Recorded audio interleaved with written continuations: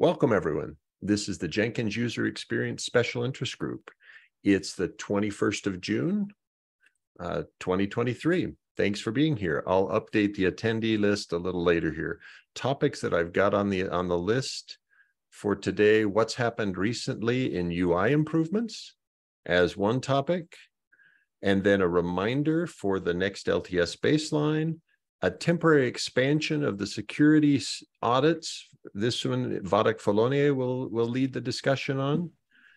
And then we've got, in addition, a topic on keyboard usability from Christina Pizzagalli.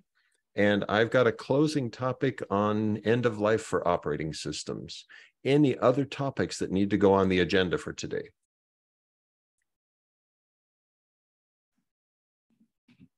Okay, then let's get started. So on the recent UI improvements, thanks to the work of Tim Jacome and Basil Crow, Prototype.js removal has started and is making great progress. Thanks very, very much. Jenkins Core has had its uses of Prototype already removed. And since Jenkins 2.406, the usage from Core of Prototype is gone. We continue to ship it so that we retain compatibility, but the usages in Core are gone so that we can find it. And there is now an experimental feature that you can disable the use of Prototype to see what happens. Thanks to Basil for keeping this plugin's tracking sheet up to date. We're seeing good progress there as we get releases of plugins. There are some, you can see the sort of orange colored bars have a pull request and need to be released, needs to be merged and released. The red don't have a pull request. So we're welcoming contributions from the community and others to help with the transition off of Prototype.js. Any questions on Prototype.js? Okay, so next topic on my list then was, we've got a new feature coming in the UI from Marcus Winter of SAP. He's proposed to use a modal dialog inside the web pages for the delete dialog. Nice modernization, really good feel. It's been through the security review, it's been through various use reviews, so it should be arriving pretty soon. Any questions or concerns there? Okay, next topic then was UI improvement pull requests from Jan Faracek. And here there are several in flight that are either ready to merge or need review and further discussion. I'm not sure that there's any of these that I feel like I need to highlight specifically over the other, just that we've got these ongoing pull requests that are looking for comments, reviews, and getting ready to merge. Then there are some that I'd say have more discussion going on, where it's proposed to change Manage Jenkins to be settings. And there's discussion there. It's recent discussion happening in the last few days. Good discussion, but it needs to continue. Likewise, this change of the structure of the jelly files to better represent things has good discussion happening between Jan and Jesse Glick and others. Any questions or concerns on any of those? Okay, then the last item for me on the current UI progress was, we've got work from Marcus Winter of SAP on 3 additional pull requests that are sort of quiet right now and might benefit by some extra attention to bring them back to life. Okay, any other items on specific UI improvements? Yeah, I did some experiments with the CSS compilation, and I found that I was able to use some transpiler to compile newer CSS syntax into a form that could still be understood by HTML unit.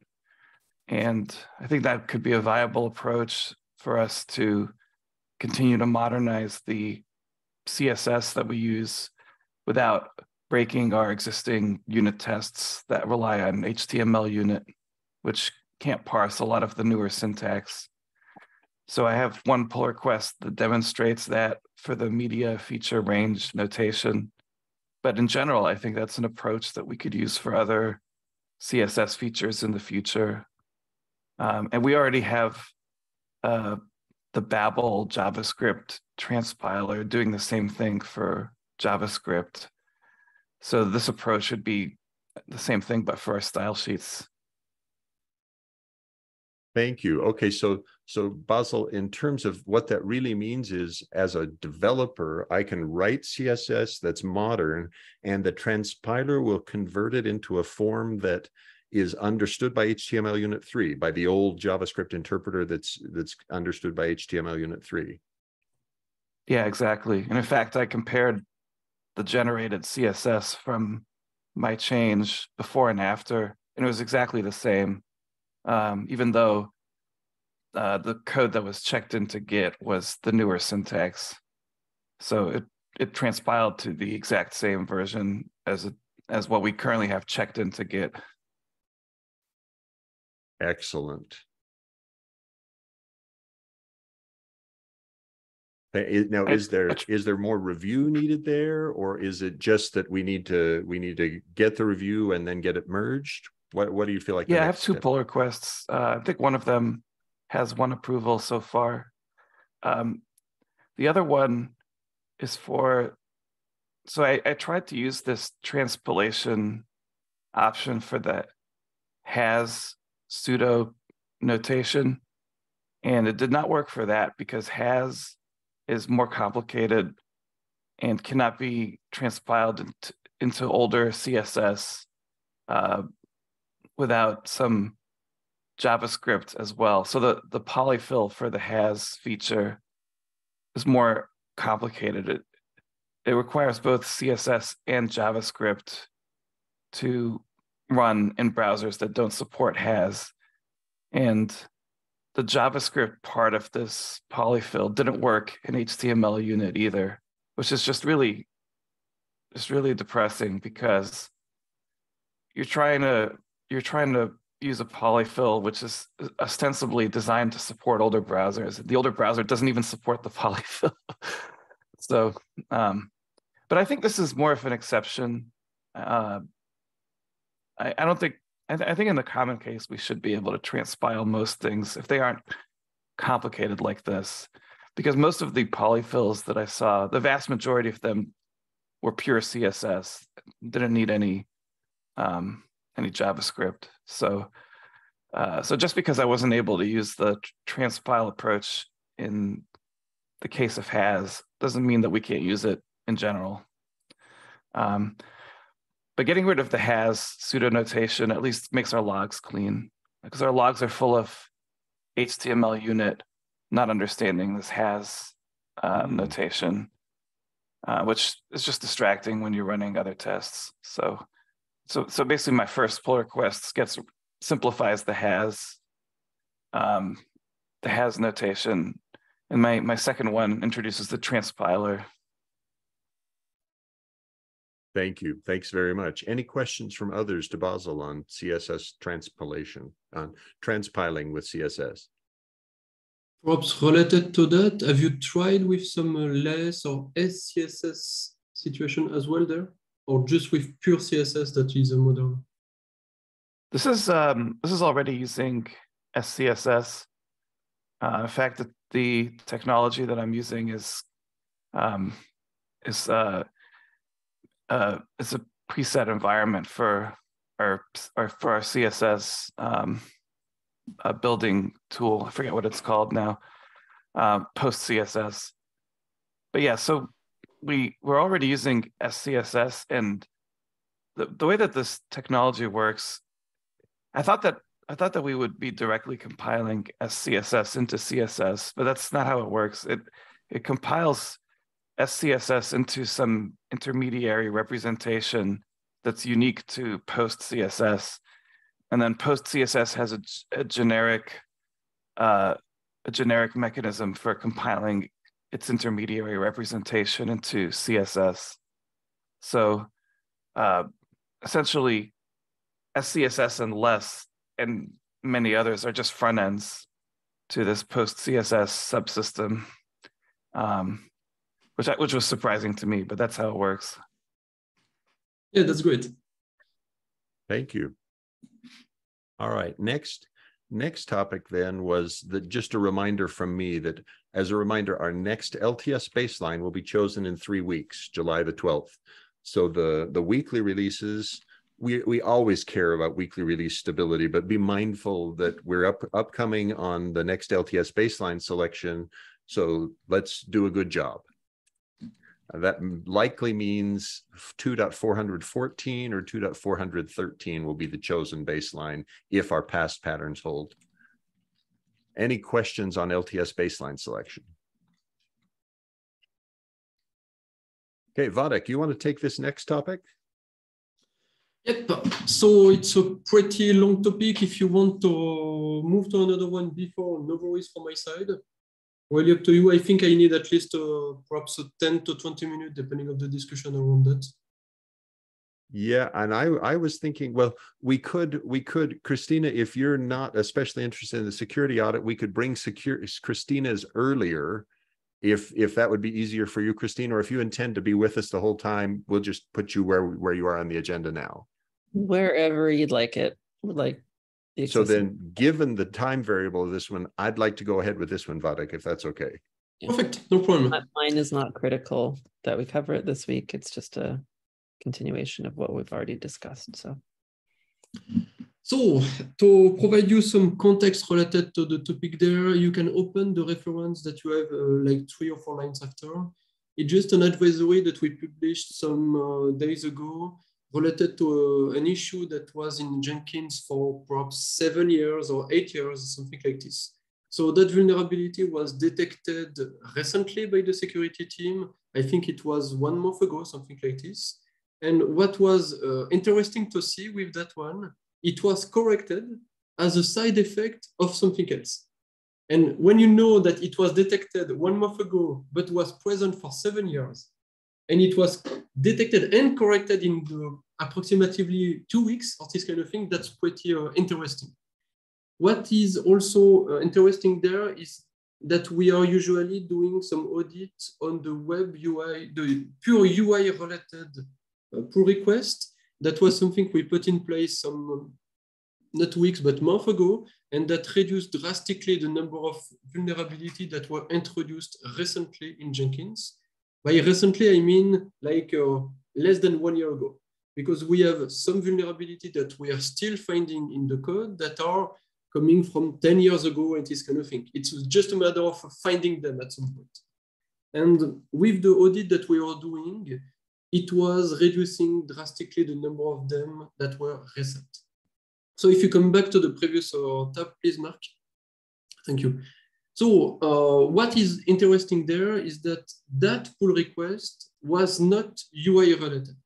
It was in JavaScript with some jelly aspect. I don't remember exactly, but it's JavaScript and jelly.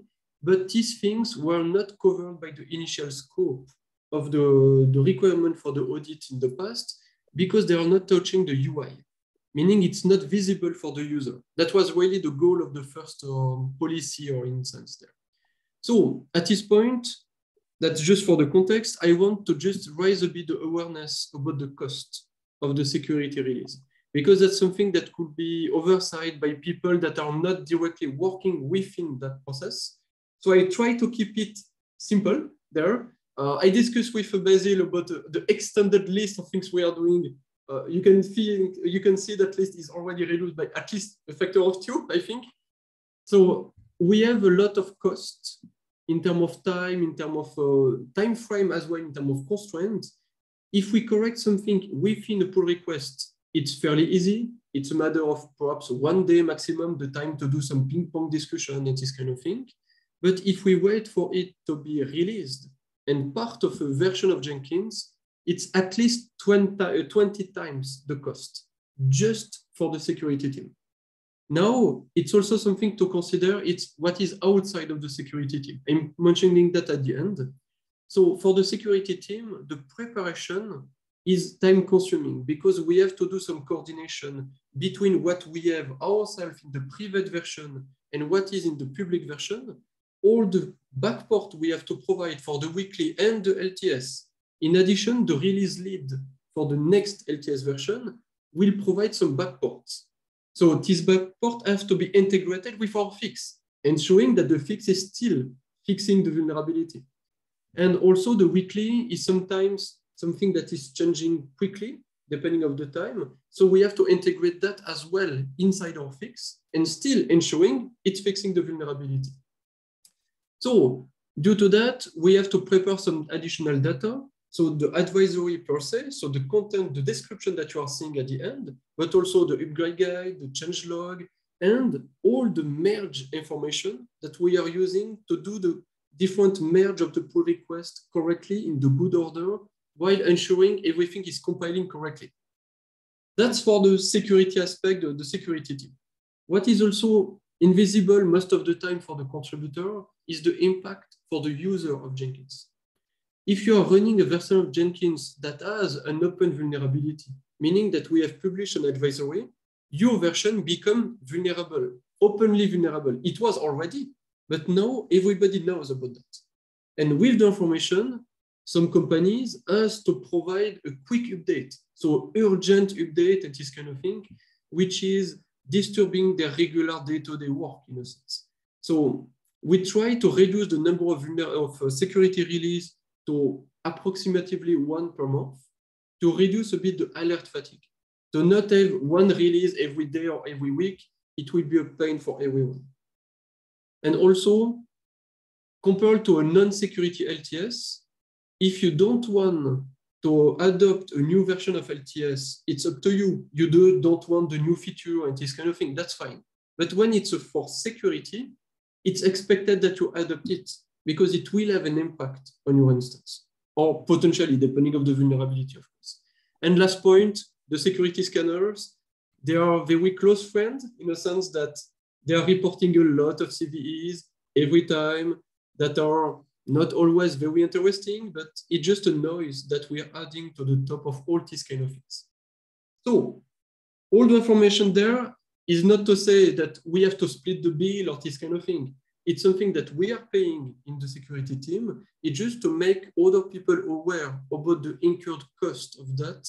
That is not just, oh, you have to correct the thing. It's a one-line thing, so you can do it quickly. Yes, the fix itself is simple. Usually it's 95% of the thing, it's outside of the pull request per se, the fix. So perhaps any question related to the costs there? So have you considered ways to, are there any ways that we could spread those costs, or is the reality most of them have to be, because of the confidential nature, they have to happen inside the security team no matter what? We can expand the people working within this fix. It's more a matter of time and will from people. The security team is open. If you want to contribute, to participate in this kind of thing, what we usually require is that the people inside the team are active in the team because they have access to a lot of confidential information. If they are part of the team once per year, it could be problematic in terms of security, confidentiality, and so on. Providing the fix could be a way to participate in the effort, but as I mentioned, it's 5% of the cost. Right. So it's a participation for sure. Typically the release lead, and I'm seeing in that meeting already some previous release lead, they are participating by the coordination and this kind of thing. So that's also part of the thing there. Well, I liked your point about requiring people who are on the team to be active within the team. And I think there are other teams in Jenkins where it would be beneficial to have a requirement that people who are on the team are active within the team. Agreed. Yep. Okay, Władek, do you want me to go on to the next section then? Yep. Thank you for the scroll there. So what I'm proposing at this point is that we are expanding the scope of the pull requests that require a security review. What is expected at this point is to expand to the Jelly and JavaScript pull requests, meaning the thing that could be related to same kind of XSS and other vulnerability, I would like to have that expansion to be done for 2 months and not just indefinite. Even the previous policy is not indefinite in terms of timing. It's just until we are not seeing any vulnerability frequently, I will say. That one, it's more like a time box effort to see if there is an interest, if we are finding something. Because if after 2 months, we have found nothing, there is no value to continue that, to reduce the pace of the development, to slow down the contribution. That's not the goal at all. Also, during that period, if we are finding something, it's a way also to inform the contributor, hey, be careful, that one was dangerous, that one could be also impacting and this kind of thing. That could raise a bit, triggered some discussion related to that. Also, as I'm expanding the scope of that, I don't want just to be annoying and this kind of thing. We are also helping in terms of compensation there, in the sense that currently we are looking actively on the open pull request at least once per week. So usually the people in the team are looking at that proactively, but we have 1 reminder per week, and the idea is to move to at least 3 times per week, mainly Monday, Wednesday, Friday, this kind of thing. So if nobody was looking at something on Tuesday, on Wednesday, the team will look at the thing, okay, we have to split a bit the different things so that we provide an audit as soon as possible. That could be a way to move forward. Something to keep in mind, most of the pull requests that are not UI related are very simple in terms of audit, meaning that we have seen a lot of such pull requests in the past. Reviewing them could take us between 5 and 10 minutes, something like that. So mainly, if there is something that is blocked because of us, a single ping could solve the situation in perhaps 20 minutes or half an hour. That's very optimistic, I would say. I would like to see the practical effect of that.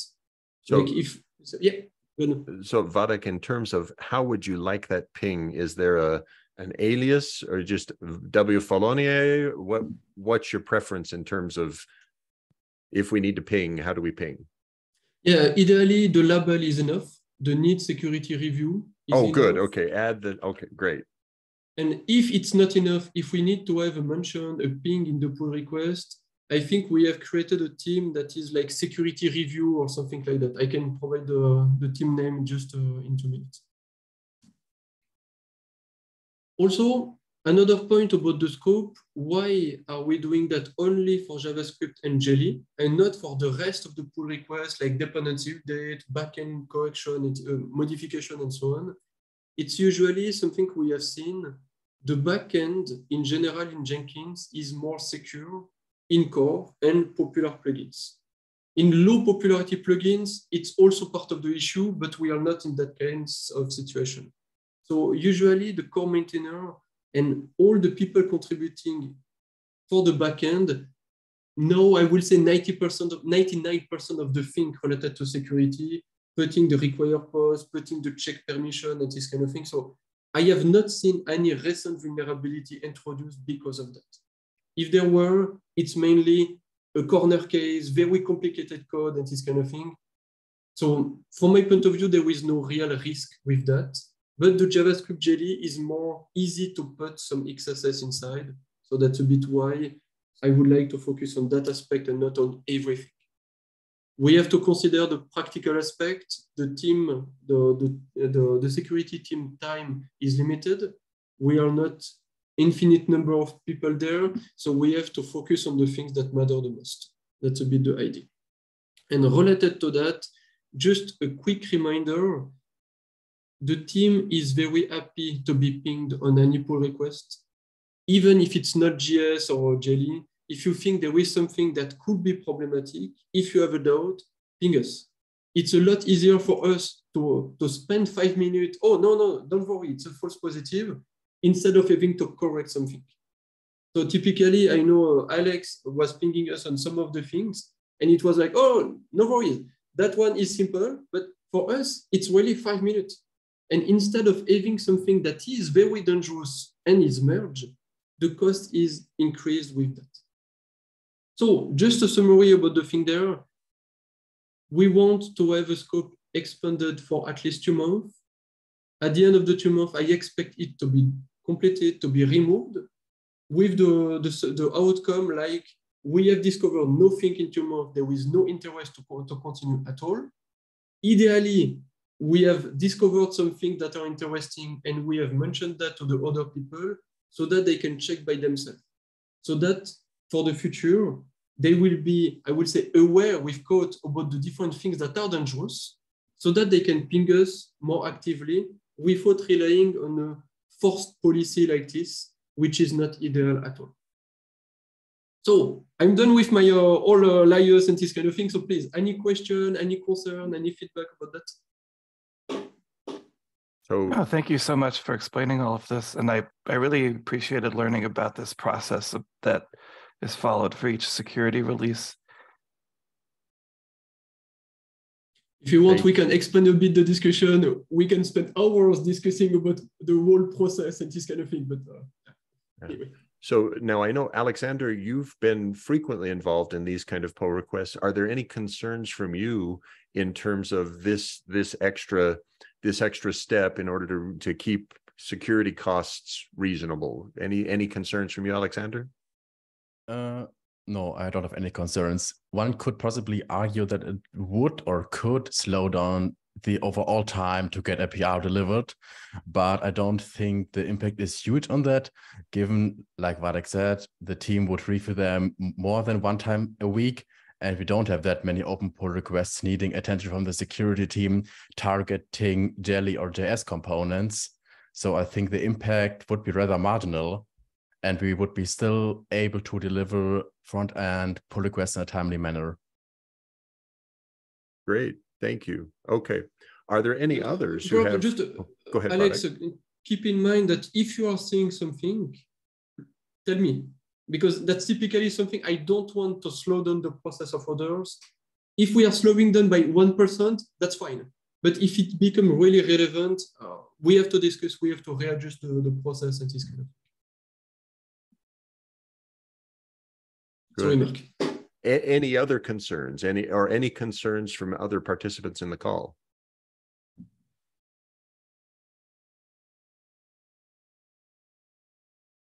All right, so then I'm going to go ahead and proceed as proposed. And note, given I've seen no objections, I think we say yes. The UX SIG says, let's go ahead with this. Władek, thank you very much for the Jenkins security team being willing to do it. And thanks to core reviewers for helping make it successful.